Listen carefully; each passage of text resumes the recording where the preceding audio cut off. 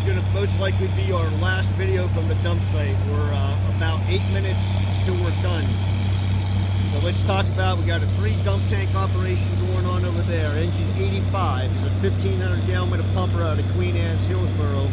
But that's a Q-Max with a large motor. So he currently is pumping the attack pumper just around 1,600 gallon a minute through 700 feet of 5-inch hose. He's pumping one side of that double clapper. Easton engine 67 was brought in. They are running jet siphons for him. So 85's doing nothing but running and supplying that attack pumper.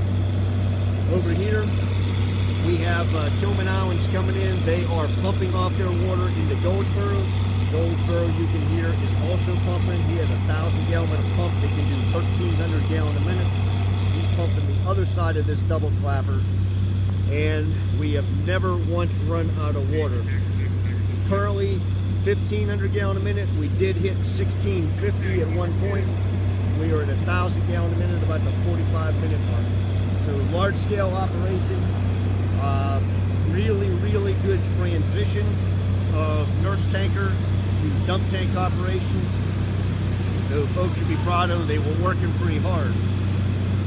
You do have to note, all of these tankers are big capacity. Everything's 2,000 or bigger. In fact, most of these are 2,500 and larger. We've got 2 fill sites up and running, and the round trip is 2.93 miles. 2.93 miles.